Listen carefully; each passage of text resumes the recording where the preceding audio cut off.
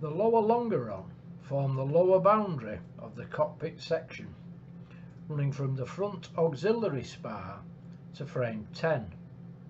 Formed from an extruded channel, the longeron also provided for the main connection to the wing centre section via 60 2BA bolts that ran between the main and rear spar.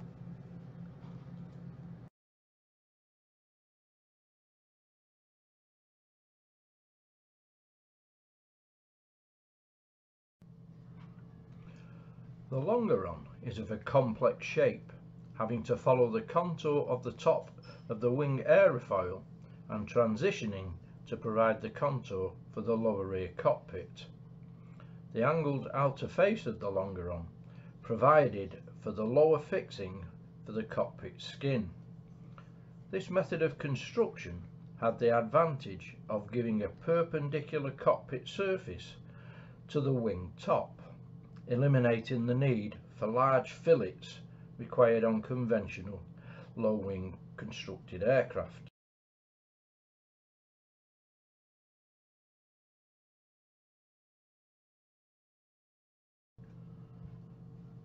There was a recorded instance where the connection of the longeron to the cockpit failed in service. The double row of skin to longeron rivets failed in shear, unzipping the cockpit and rear fuselage from the wing centre section. The true cause of the failure was never established, but was considered to be a result of an unforeseen and unique aerodynamic loading rather than a direct structural failure.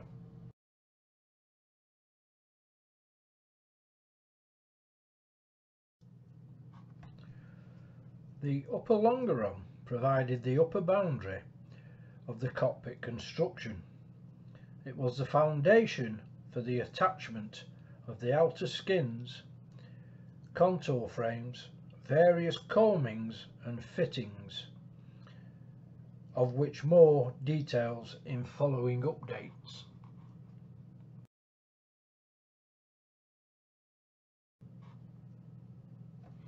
The upper longeron was manufactured from a very heavy walled tubular extrusion.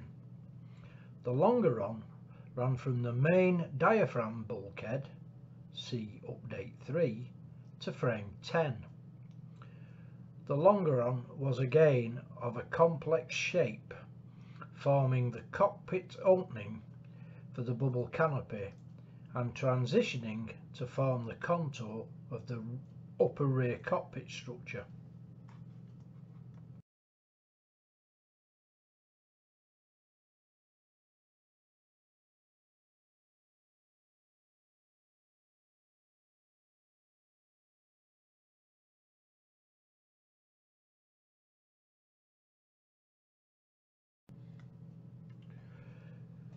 To add to the complexity, all the attachment rivets along its length are radially displaced around the longeron to maintain the rivet heads perpendicular to the skin along the cockpit contour.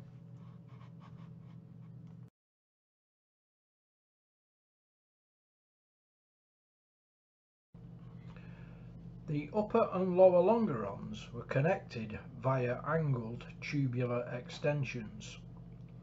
The extensions were manufactured from tapered curved tubular aluminium section and involved manufacturing process.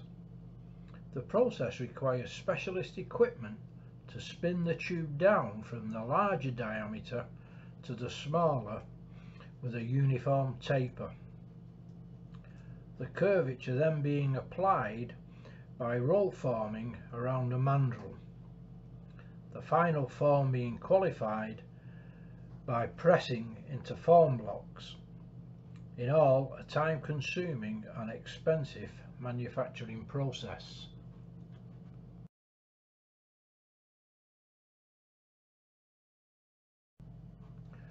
There are a number of frames that provide the contour form for the cockpit skin. None of the frames are continuous, there being no floor as such in the cockpit section itself. In reality, only the channel frame D provides any structural continuity, along with the longeron extensions between the upper and lower longerons. Frame D is a non-uniform, tapered curved channel section with integral flanges provided for the skin attachment, the lower ends being attached to the lower longeron by CNC machined foot brackets bolted to the lower longeron, and is fixed through riveted fish plates to the upper longeron.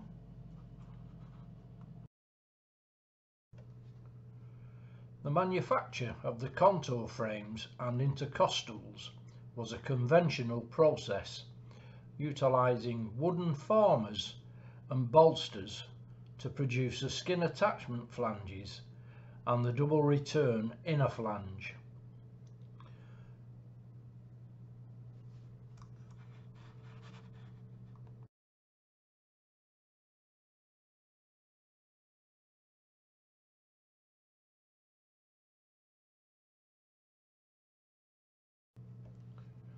The Whirlwind Fighter project workshop is equipped with a large open gantry CNC machining centre, which makes the manufacture of the large number of accurate frames at least tolerable. It can truly be said that for every prototype metal aircraft made, at least 1.5 wooden ones were produced, if only to be used once.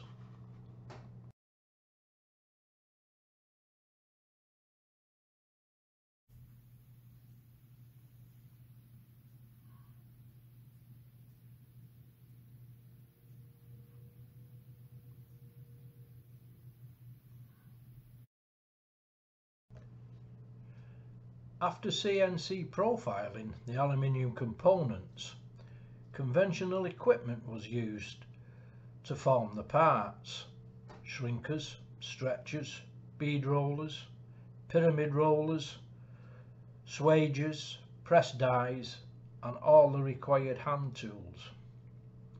If you wish to see a true master of the skills required, please visit Ian's video at Canada's Typhoon Legacy. Well worth a look.